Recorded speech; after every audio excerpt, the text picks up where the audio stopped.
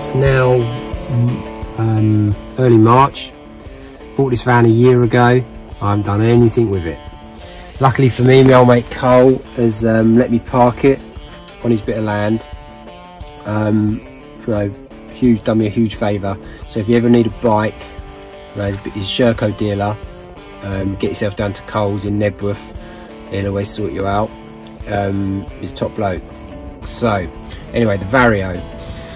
Today it's just about going and have a look at it, see what sort of work's involved, and plan it out a little bit and decide what to do. There's some racking in the back that needs clearing out, so I'll probably get that done, and then start pulling the floor up and just see how bad the rust is. I know I've got it through the MOT, so it is we know it's a decent van, and but there's lots of work to do, and you'll see.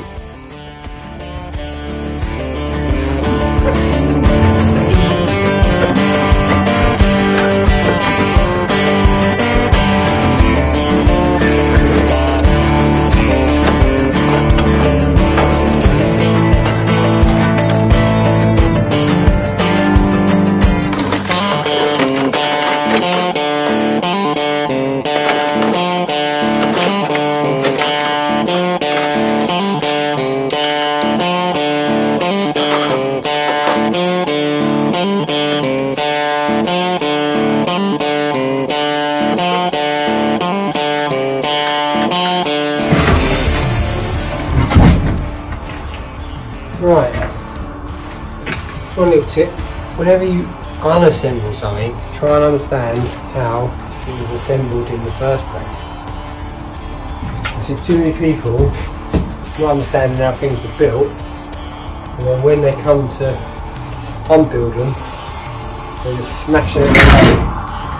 Yeah, just do it in the same way you build it, just do it in the opposite order. Oos! Goes all the stuff out. It's really, you can see how big it is. Starting to see the space we've got available to start planning and seeing what we can put away.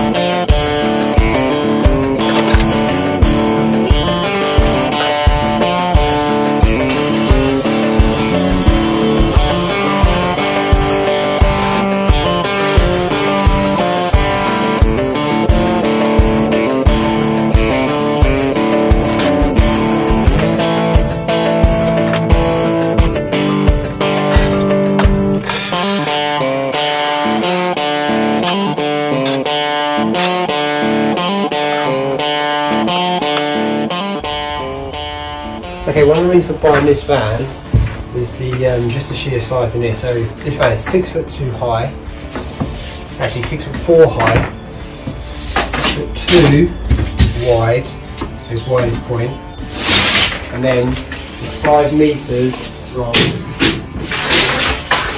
the back of the van all the way to the back of these front seats is 5 meters. So we've got a lovely big area. 5 meters to the cab. We've got a lovely big area to make this a wicked little camper. This Helen's going to love it. She's absolutely love it. That's where the tailgate come off. A little bit rusty.